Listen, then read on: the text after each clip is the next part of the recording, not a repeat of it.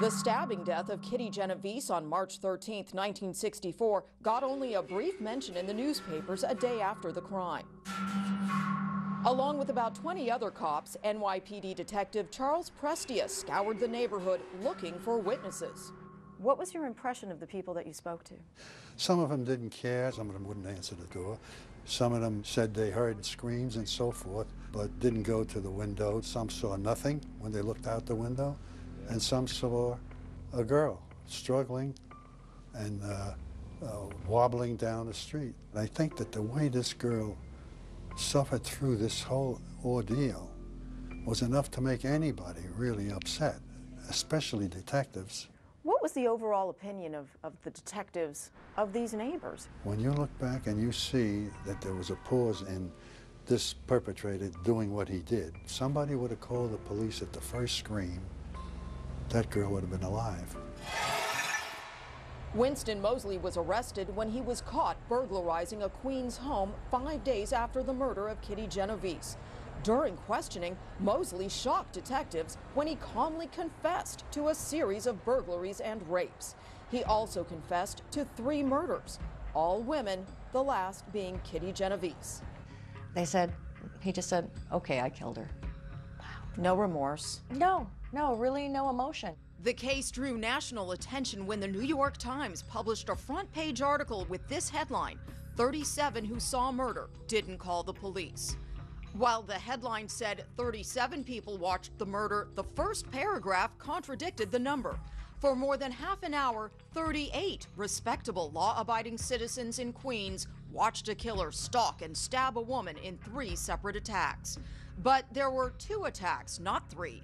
And who saw what from where in the neighborhood is still in dispute. A lot of people came away with the impression the 38 witnesses watched from their windows for half an hour as the murder played out before them on the streets below. That did not happen. 40 years after the crime, the Times' former city editor A.M. Rosenthal was still defending the paper's controversial reporting. I never said, nor did anybody on the New York Times or any reporter with a brain, say there were 38 peering out of a window. It was a total of 38, and we took the intelligence of the reader to understand that. This crime had an impact on this community. Well, Kew Gardens became vilified. For a number of years afterwards, the general thinking was, what's wrong with Kew Gardens? What are the people there like that they could let such a thing happen? And how did the story play across the country? There was a lot of soul-searching going on. It caused a sensation because people were horrified. And I think there were some that were content to write it off as, well, that's a New York City story, of course.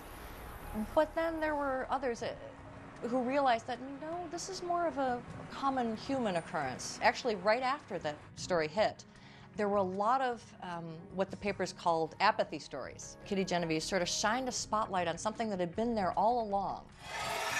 Winston Mosley's trial began here at the Queens Criminal Courts building the morning of Monday, June 8, 1964. It was our intention from the very outset to assert a defense of insanity.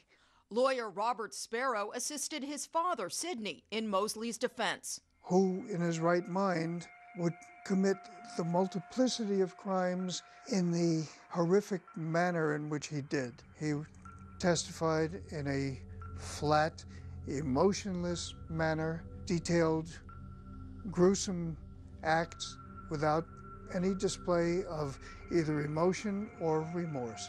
He was what he was.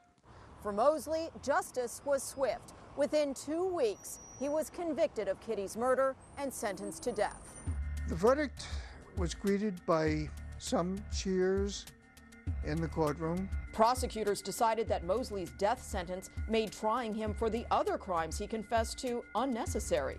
But 3 years later, Mosley's death sentence was overturned on appeal. There had been psychiatric testimony during the trial, but not at the sentencing hearing. And the appellate decided that was reversible error, so they changed his sentence to life in prison. Even behind bars at Attica Prison, Mosley remained extremely dangerous. In March 1968, while being transferred from a hospital back to Attica, He overpowered a guard, escaped, and went on a 3-day crime spree. He held several people hostage in their homes in the Buffalo area. He raped 2 more women before he was finally recaptured by the FBI. From prison in 1979, Mosley suddenly claimed that Kitty Genovese had used a racial slur towards him. The idea of sex did not enter in at all, but rather the idea of humiliating and degrading them back.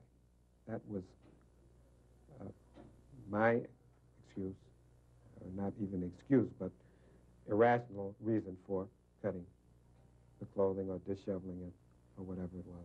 He chased her down, stabbed her, and sexually assaulted her. That's not what you do if someone insults you. Winston Mosley has written Catherine Pellinero more than 100 letters from behind bars.